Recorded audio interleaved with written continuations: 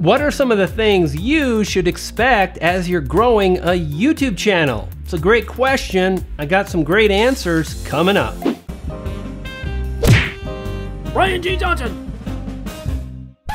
Brian G. Johnson here, and to grow on YouTube, stake your claim and amplify your message. Do that by subscribing. Click on the bell notification and you'll be on your way. First things first, a big question I see a lot of YouTubers that are getting started ask is, how many views should I have? I published 10 videos, I've been around for 3 months. The fact of the matter is there's no normal when it comes to how well you're doing on YouTube, how many views or subscribers you're getting based on how long or how many videos you've uploaded to the platform. You see, there are far too many variables that really lead to far different results. If you're in the gaming community and you're publishing gaming videos, the amount of views, the potential for views is a lot higher than someone like, my channel. I don't talk about gaming. So really understand as you move forward, there is no normalcy or normal metric that you can gauge how your channel is doing. What's really important is that you strive to carry on and you continue to upload videos. That's what's most important. And if you're doing that, you're doing fantastic. It's the most important thing without a shadow of a doubt. Don't stop. Don't get caught up in wondering. Do your best to continue uploading while striving to improve your videos. That's one of the big themes I share on this channel, is instead of focusing on views and subs, to focus on the skills that will get you those things. Because at the end of the day, what drives results on YouTube is really great skill sets that separate struggling YouTubers from those that are succeeding. Big YouTubers are great at video editing, creating compelling titles, creating thumbnails that really pop and stand out.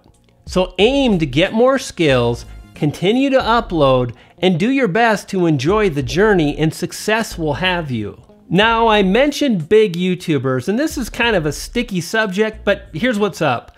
Your thinking, how you think about YouTube, may be off. And furthermore, it really might put you in danger and ultimately kind of screw with your mental health here on this platform.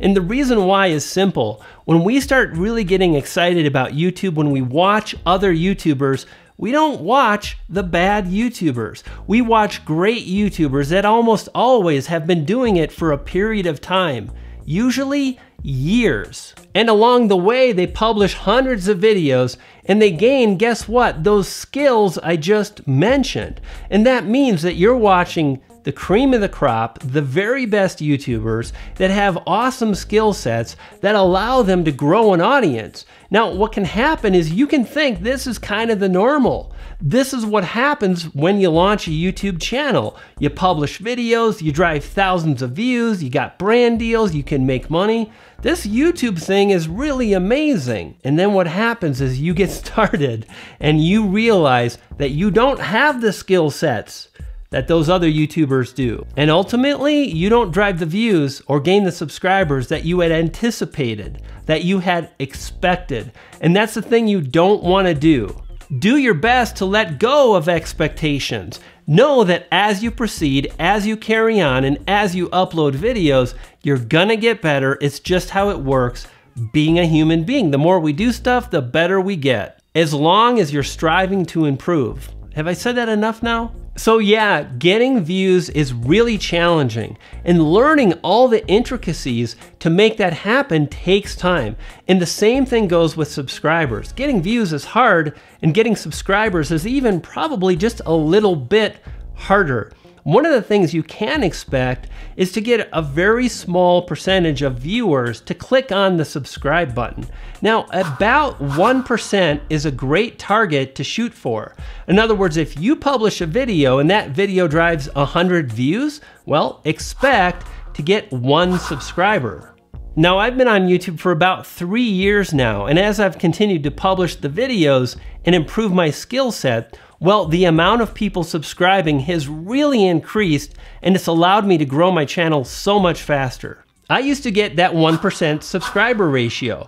I drive maybe 1,000 views and get 10 subscribers. Today I drive 1,000 views and I might get 30 subscribers. How? By practicing, improving, and so on. Now here are some tips that will really boost your results.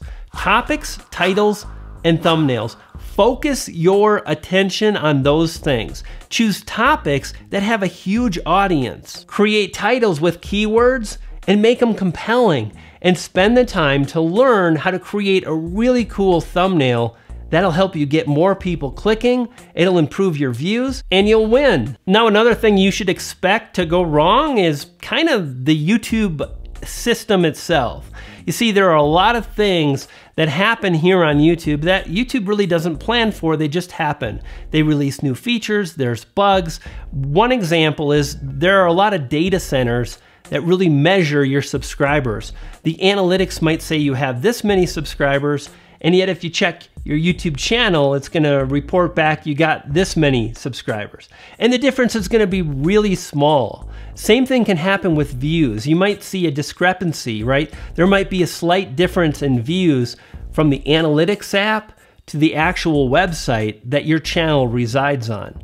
So the thing to think about is these are, at the end of the day, these are small items that aren't gonna really determine the success or not of your channel.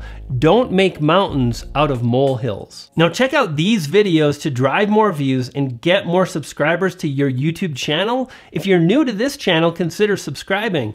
Click on the yellow B to the G icon to do just that, and when you do, you'll feed a poodle.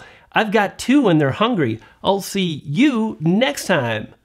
You dig?